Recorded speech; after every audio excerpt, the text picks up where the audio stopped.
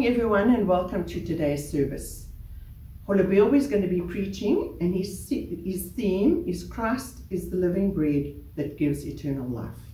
Last week he spoke about us being a royal priesthood. We are God's own possession. But with that comes a responsibility, and we must allow God's light to shine in and through us so we can draw others to him. Those who are serving, Susan has done the video editing, Andrew's going to be leading the worship, and Lauren's going to do the reading. And we must bear in mind that a lot of work goes into this. And I just want to thank everyone for stepping up to the plate and allowing the service to run as smoothly as it does and keep the wheels turning. And now, we'll open in prayer. Dear Lord, we just thank you for the service this morning. We thank you that although we are apart, we can still meet together and worship you. And so we just commit the service to you, and we pray your blessing on us. We thank you in Jesus' name. Right, we're going to hand over to the worship team.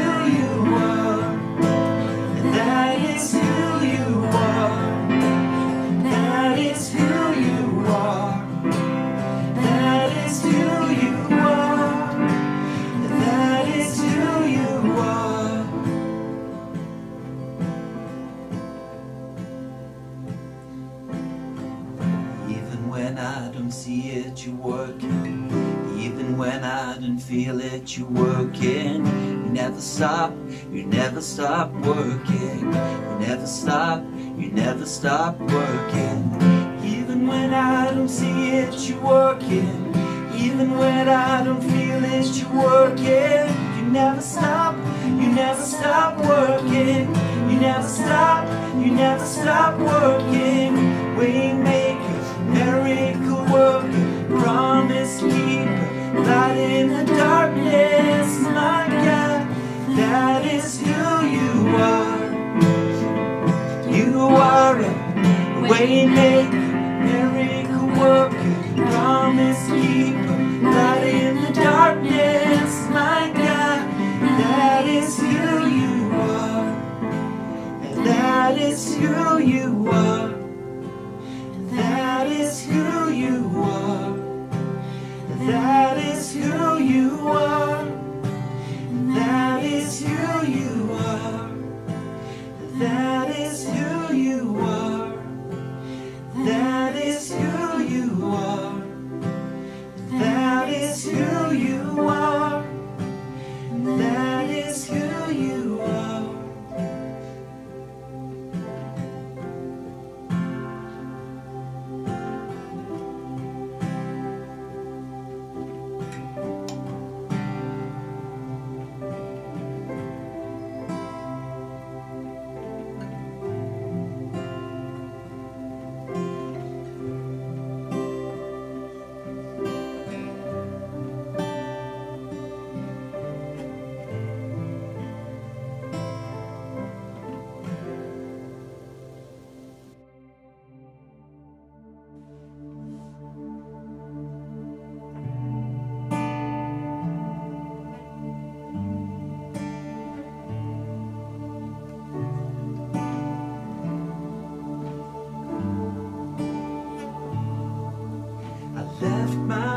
By the side of the road, hear you speak but won't let go. I fall to my knees as I lift my hands to pray. I got every reason to be here again, a father's love that draws me in, and all my eyes want to see is a glimpse of you, and all I need is you. All I need is you, Lord. It's you, Lord.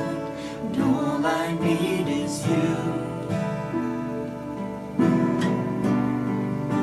And all I need is you, Lord. It's you, Lord. One more day and it's not the same. Your spirit calls my heart to sing, drawn to the voice of my Savior once again. Where would my soul be without your Son, who gave his life to save the earth? Rest in the thought as you're watching over me, and all I need is you.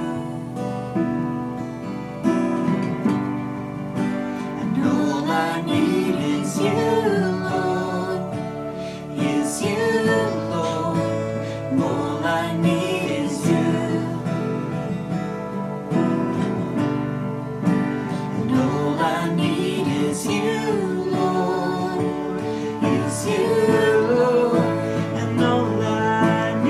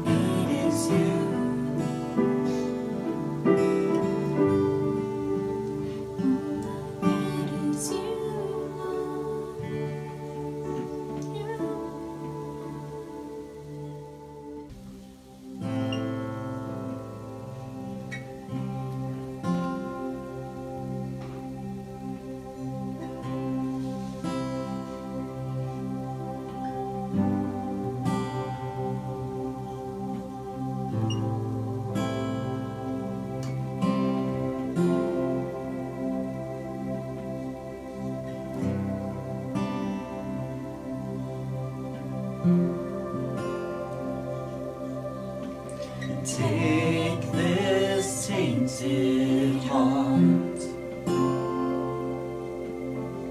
Take these tainted hands,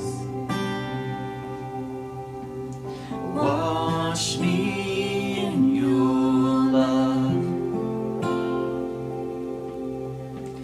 come like grace again.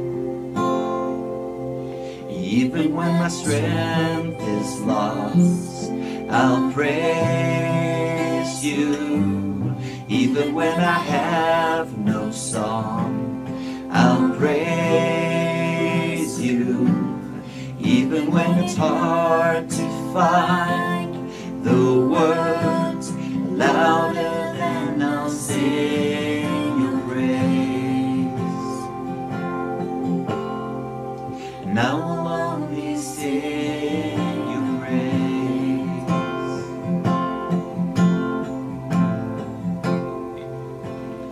Take this mountain weight and take these ocean tears and hold me through the dry. Come like hope again. Even when the fight seems lost, I'll praise you. Even when it hurts like hell, I'll praise you. Even when it makes no sense to sing louder than I'll sing your praise. I will only sing your praise. I will only sing your praise. And I will only sing your praise.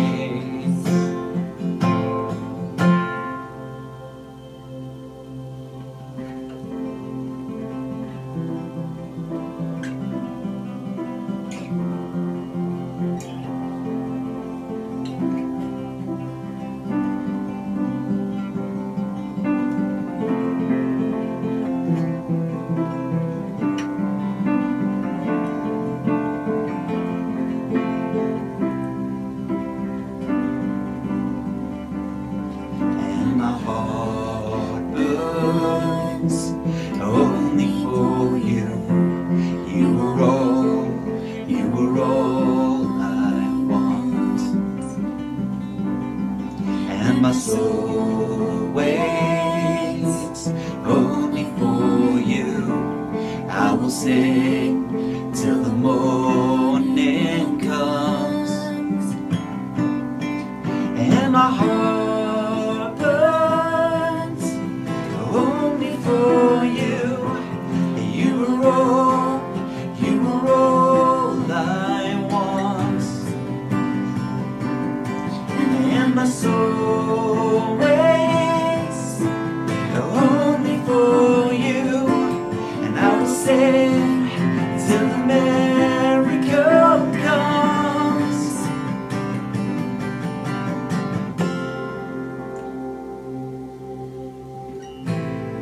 And I will only sing your praise.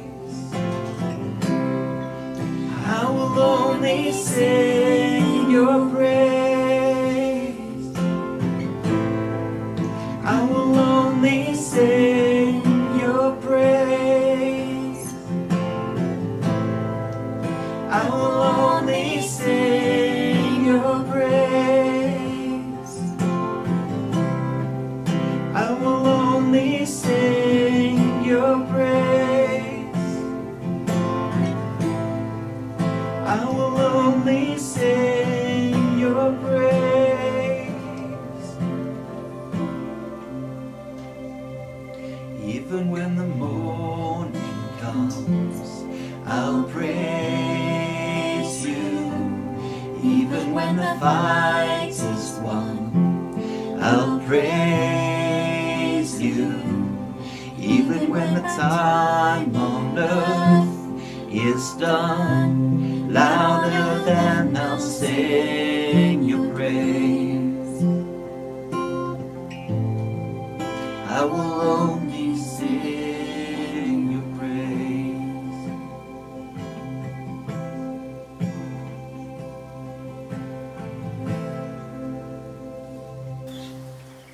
Morning, church. This morning's verse comes from John 6, verse 51 to 58. I am the living bread that came down from heaven. Whoever eats this bread will live forever. This bread is my flesh, which I will give for the life of the world.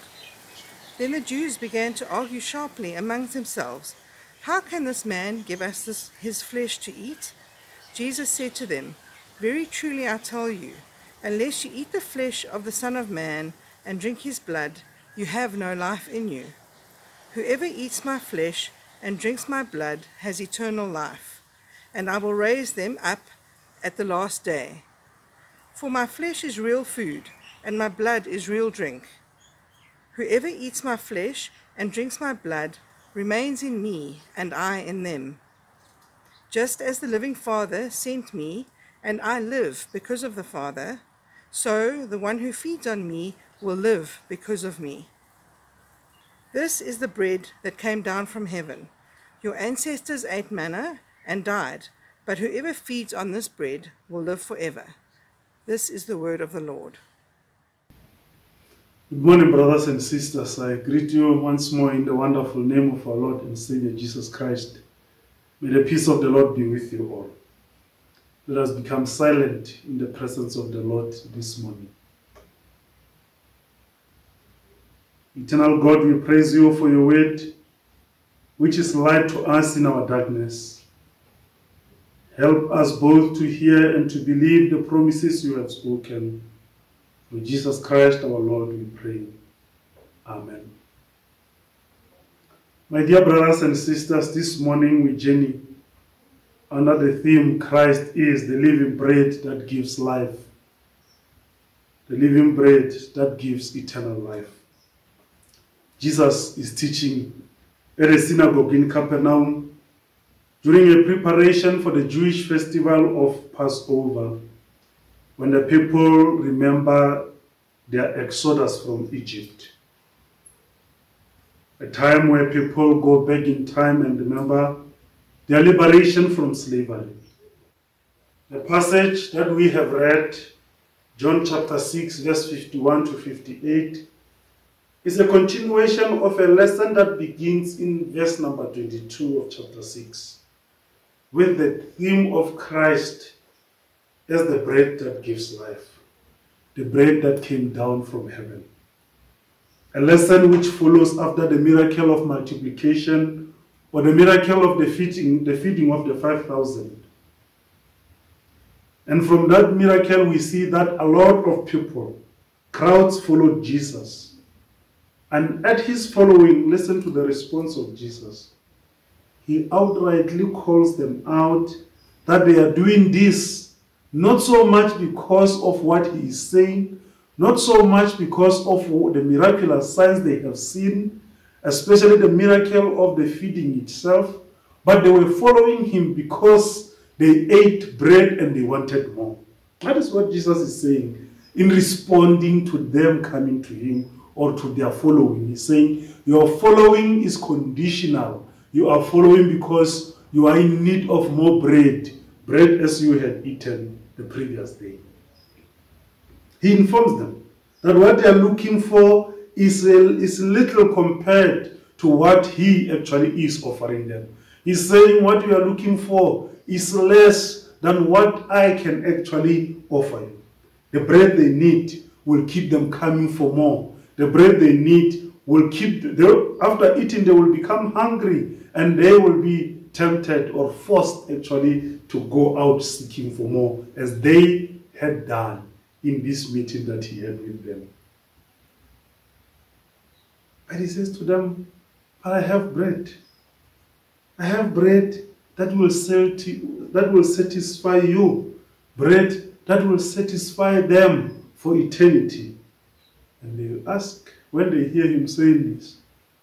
He says to them, you are looking for bread, you are looking, seeking after things that perishes, but the bread that I have, once you eat it, you will never hunger again. And they cry out with a loud voice, please, Lord, give us this bread. Give us this bread, they ask. Listen closely, brothers and sisters. From verses 22, Jesus goes back and forth as he tries to present his lesson or this teaching that he is bringing to these people. Why is he doing this? He is doing this in order for him to imprint in these people's minds, upon their hearts, this message of life, as we have already established, that the Gospel of John was written in order to present a Christ who is not so much interested with the conditional or the ethical living of the people, but rather a Christ who is saying to the people, abide in me and have life. A Christ who is saying to the people, be connected with me, for I am the source of what life is. It is not so much about do this and do not do that, but it is about be united with me, have life in me or with me. This is what the gospel is about. And Jesus goes forth and backwards as he is trying to emphasize this teaching to this group of people. But we have to observe what is happening. The lesson that Jesus is giving makes his listeners draw closer to him. But the following day or in the next paragraph, as he continues to teach, they withdraw. There is a movement of going back and forth. The people as well are withdrawing as they come closer at the same time. At the feeding of the 5,000, there is something that we have to see. The crowds are pulled in. The crowds are made to recall what God promised them in the wilderness in Deuteronomy chapter 18, verse 18. That he will raise from among them a prophet. That is the promise that God gave to them at the time when Moses was going out. God says to this group of people, I will raise for you a prophet. I will raise for you a prophet from among you. The new Moses. At the feeding, they saw the new Moses. At the feeding, they saw him as he blessed the little bread that was there, as he blessed the little fish that was there. They really saw Moses. They remembered what God that did for them through the hand of Moses in the wilderness. And they exclaimed with hope. They exclaimed, brothers and sisters, filled with hope, this is truly the prophet who is coming into the world. And we hear in that passage that they wanted at that moment to make him king, to inaugurate him, to lift him up. And Jesus disappeared. The passage that we have read from the onset, Jesus introduces himself as the bread that came down from heaven, the bread that gives eternal life to its consumers. And if that was not enough, he further reveals to this group of people, that is what Jesus is doing, he further reveals to his listeners that his flesh is that bread. The bread which will be given for the life of the world. Reiterating what was stated in John chapter 1 verse 14, that the word became flesh and the word dwelt among us. Yes, full of glory, full of truth, we have seen him. Now that flesh, brothers and sisters, must be consumed, must be eaten. Now here we have to understand the dynamics or the controversy that is around this insinuation or this teaching that Jesus is giving to these people, that his flesh has to be eaten. We have to understand the confusion or the commotion that happens after he presents this gospel to them to say, my body is that flesh, is that bread that you must eat. I am the bread that you must eat. That was uncalled for. It was forbidden by the law of Moses to drink blood or to even eat flesh, as recorded in Leviticus chapter number 17. The dispute of the Jewish people is justified. It is a justified response considering the nonsensical insinuation by Jesus that they should eat his flesh. Not only eat his flesh, as Jesus chooses a very offensive version of the word to eat. The Greeks had a way of saying it, but Jesus chooses a very offensive way of the word to eat. A more graphic word, a more desperate way of doing it, of people who are really hungry, people who are desperately in need of satisfaction. Seems like Jesus is saying to them, you desperately need to die on my flesh for you to have life and have it in abundance. You have to understand and see what Jesus is doing in this. He is not only promising them life now, he is not only promising them satisfaction now, he is saying you will have eternal life, and this eternal life only you will have when you dine on my flesh, for my flesh is real bread. Verses 54, 56, and 57 and 58, the word for eating there as used is an aggressive one of chewing or munching, not so much a polite way of going about it, an earthy way of going about it, but a more aggressive a way of eating. And Jesus is saying to these people, you need to eat my flesh for you to have life. You need to dine on me. I wonder whether in their minds what came was, is this cannibalism that this man is introducing to us? What the hell is he talking about? That we should dine on his body? What exactly is this person talking about? How can we? When they heard him telling them that he was the bread of life, the bread that was better than the manna their forefathers ate in the wilderness, the bread that their forefathers were sustained with in the wilderness, the bread that was a channel for them to have life in the wilderness. Jesus is saying that bread was nothing compared to the bread that my body is. It provided a chance for life to the people of God in the wilderness. Provided a chance for them. But Jesus is saying, no, though they ate that manna, one thing happened after eating, they continued to die. But the bread that I am bringing to you, the offer that I am giving you this morning, that I am giving you this day, is that when you dine on this bread, when you dine on me as the bread that gives life, brothers and sisters, you will never see death. You will live and continue to live.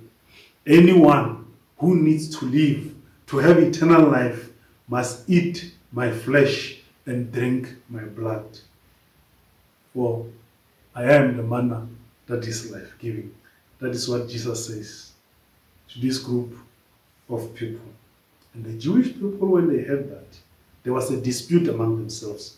A very hard pill to swallow if we have to come down to it, brothers and sisters. If we were sitting in that room with all those people, maybe we could have had a little bit of an understanding of where the commotion and the dispute is coming from. Because they are looking at him and they are listening to him, and he is saying to them, I am the bread that gives life. And if you have to have life, you must eat my flesh, you must drink my blood. And they are looking at him as he's standing before them, and they are saying, what is this man speaking about? This is abomination. Leviticus does not allow us even to drink blood of animals. What more of a human being? What more eating the flesh of a human being?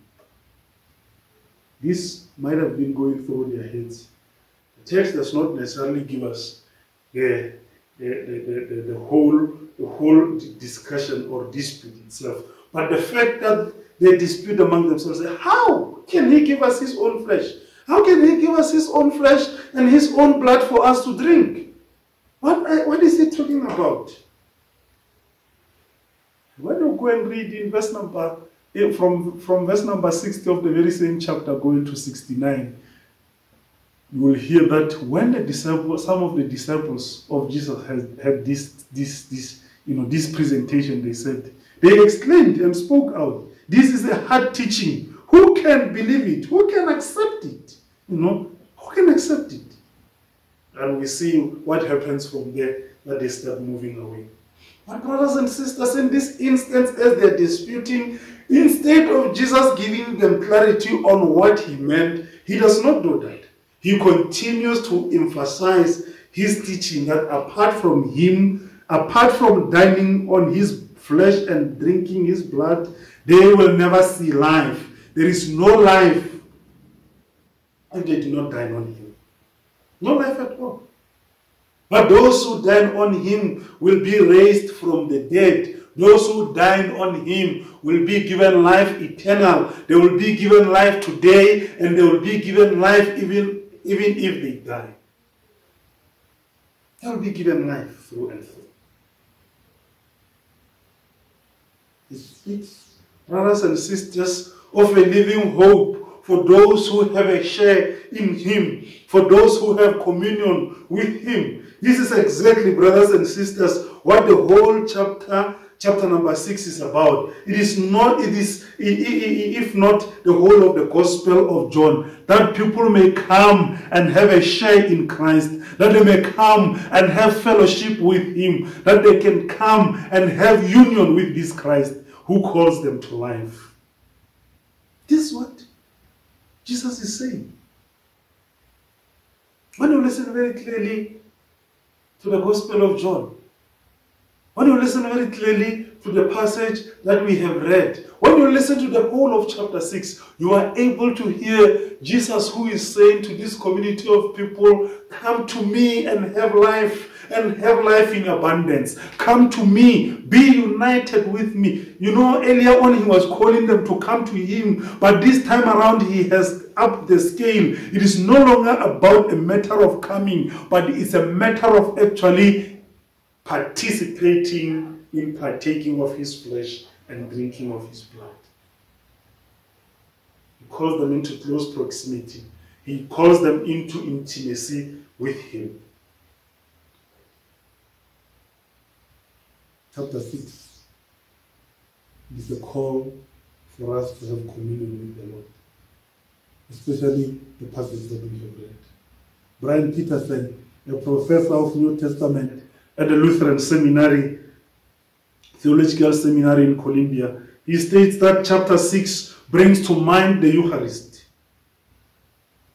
However, he states that it is not primarily about the Eucharist, where the people of God come together to dine on the body of Christ, to be made into, to be united with this Christ. But he says it is mostly about Jesus himself, who is the food that came down from heaven, the food that came down from the Father, and he is presenting himself in front of everybody at that table, and he's saying, come and have a share of me and have life in abundance.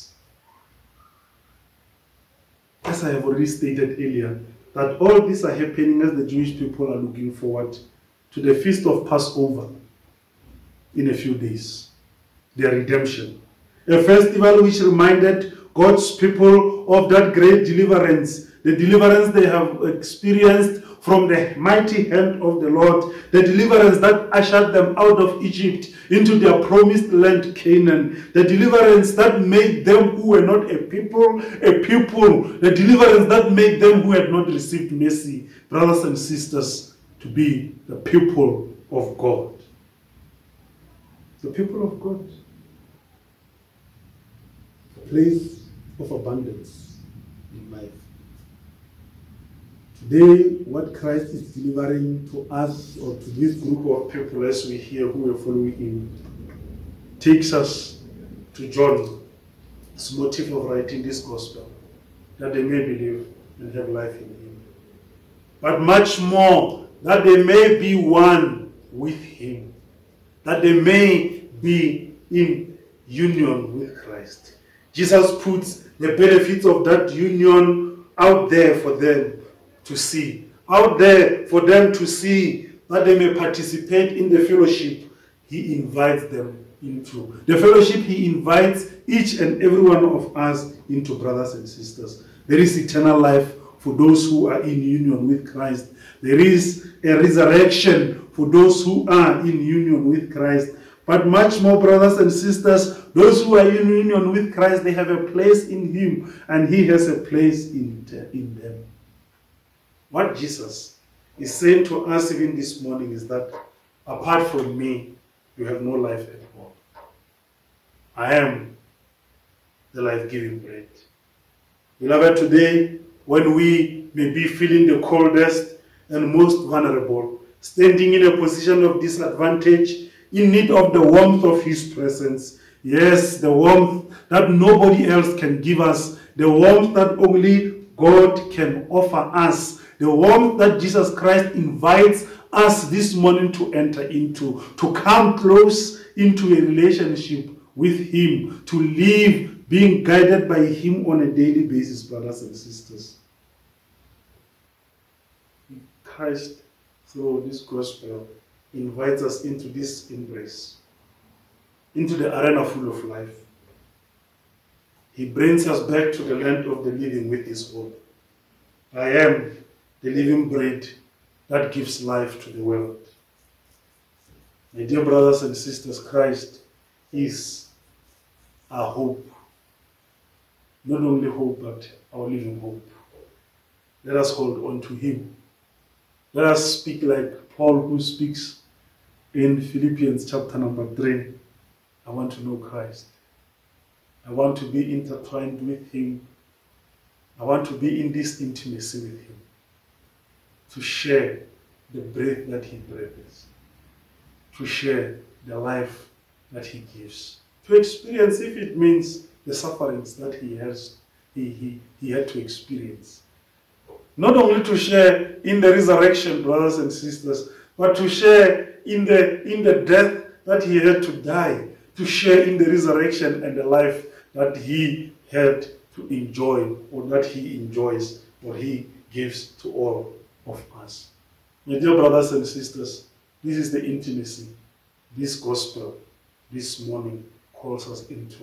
Christ is the living bread that gives life to all, gives eternal life. May the peace of the Lord be with you all. Let us pray. Bread of life, we invite us into communion with you. Grant, eternal Lord, that we may embrace this gift of belonging and live our lives with the joy of knowing that we are at home in you. Thank you for giving yourself for us. Help us, O Lord, to turn to you as we find ourselves at the periphery of life. Our lives have been lost zest and meaning. When we find ourselves in places of uncertainty and despair, may the warmth of your presence resuscitate us from our death and usher us into the abundance of life. For you alone are our hope. You are our trust. In the name of the Father, the Son, and the Holy Spirit, one God, blessed forever, we pray. Amen.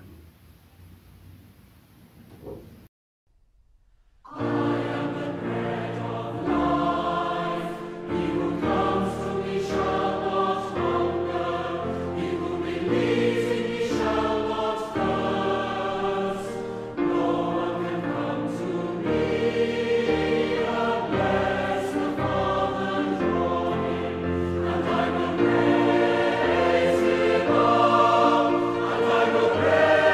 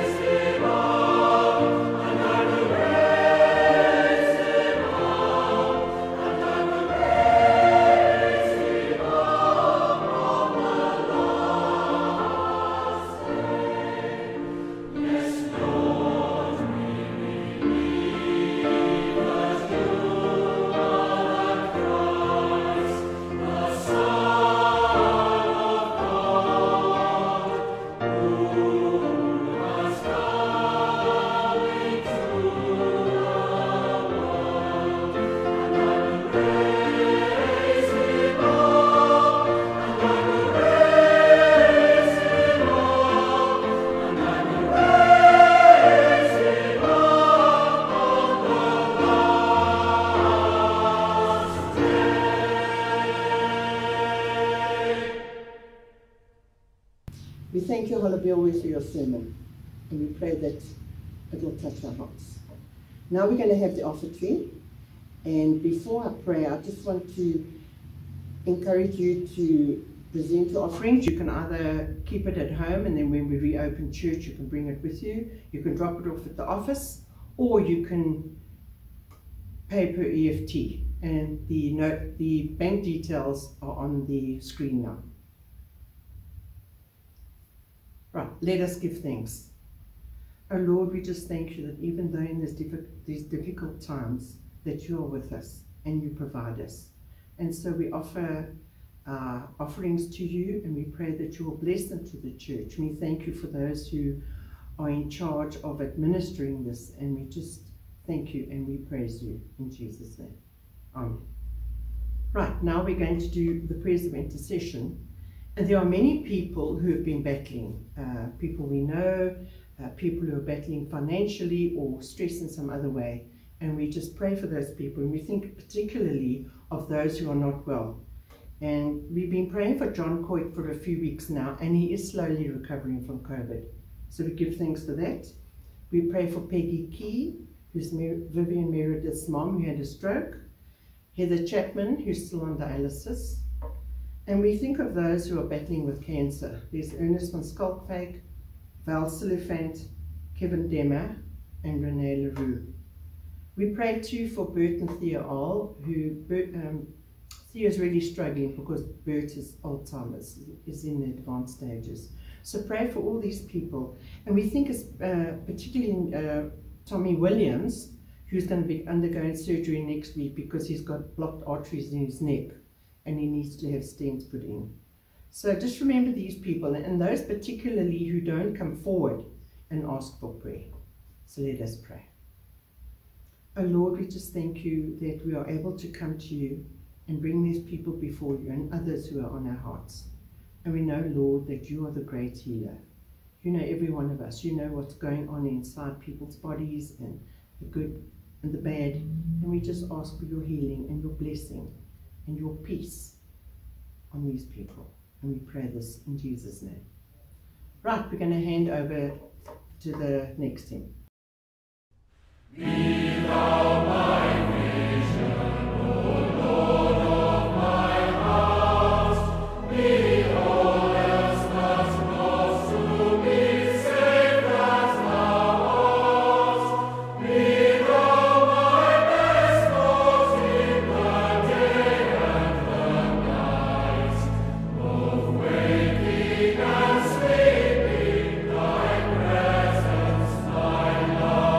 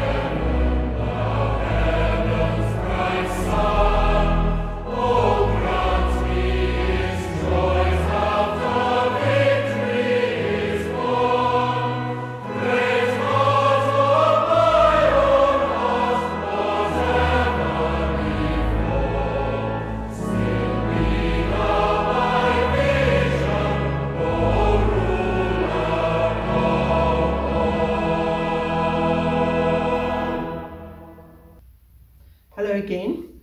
Notices, there's only one notice this week, and Mancom are going to be meeting on Tuesday at 7 o'clock.